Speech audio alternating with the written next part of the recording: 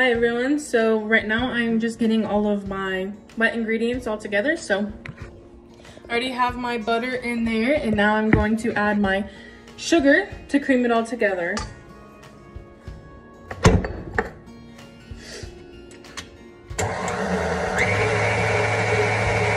And I'm just gonna let this sit here until it all looks all combined and all creamy. Okay, that looks good. So it should look all combined and creamy essentially. Right now we're going to add our 2 eggs.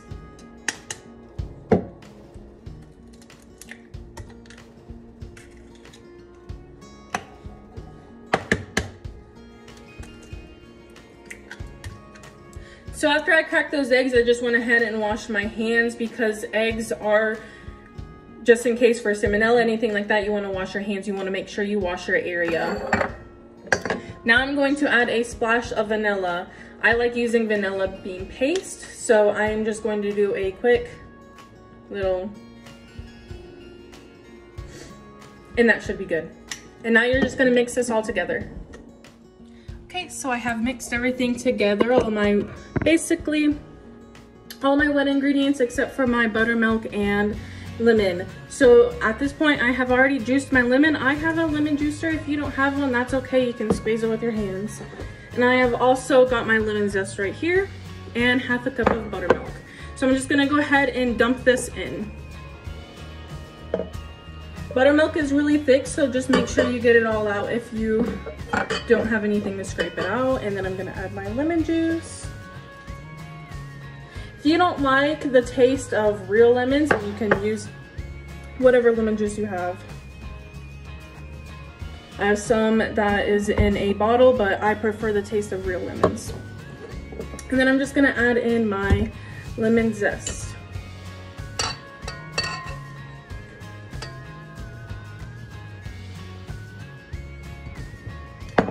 And then I'm gonna give this a mix and wash my hands, and then we'll be back. Okay, now I'm just going to sift in my dry ingredients. So this is my sifter. It's not the one that you shake. It does have a turn handle. So I'm going to add in my cup and a half of all-purpose flour. And then I'm just going to mix this in. You see how it's coming out a lot finer than it is when it goes in. This is what we want. While I'm doing this, I'm gonna go ahead and add in 2 teaspoons of baking soda. So I just did my one, and then I'm gonna do my second one off camera. All right, so all my dry ingredients are in, and now we are just going to gently fold. This is that folding motion I was talking about. So you're not just going to mix it all in, you're going to fold it on top itself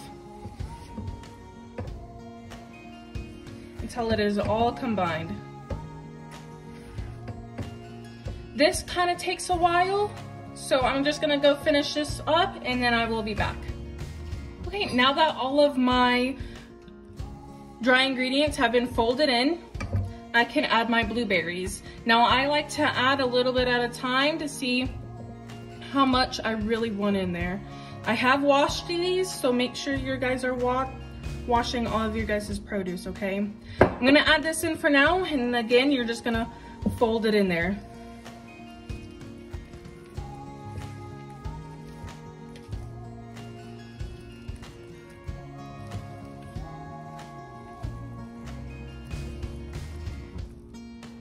All right, I'm going to add a little bit more.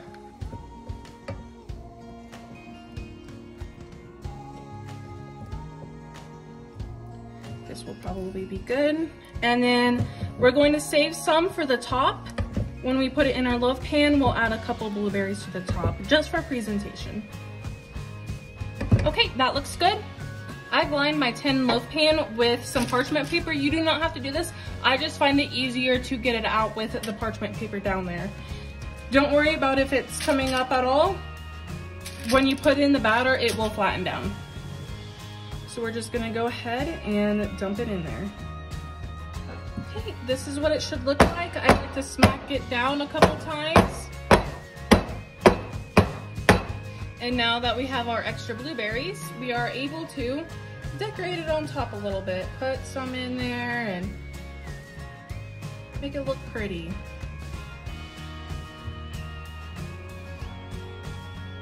If you want to make a smiley face, make a smiley face. Nobody is here to judge you.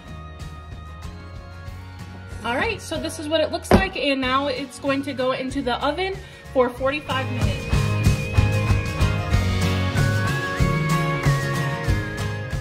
All right, so my lemon loaf is out of the oven. It is cooled down, so I can go ahead and start making my glaze. It's gonna be a cup of powdered sugar, 2 tablespoons of milk. I will do the other one off camera, and then 2 tablespoons of lemon juice. Okay, and I will just start mixing it up and then add the other one off camera just to kind of show you guys what it should look like. All right, my mixture is all done. This is what it looks like, and I'm just going to slowly pour it on top. And once it cools a little bit more, it will harden on top. This is really up to you on how much glaze you guys want. Obviously, it will pull more towards the ends. I'm just making sure I get it all covered. And that's probably all I'm going to do. Okay, and so there you have it. There is your first ever blueberry lemon loaf.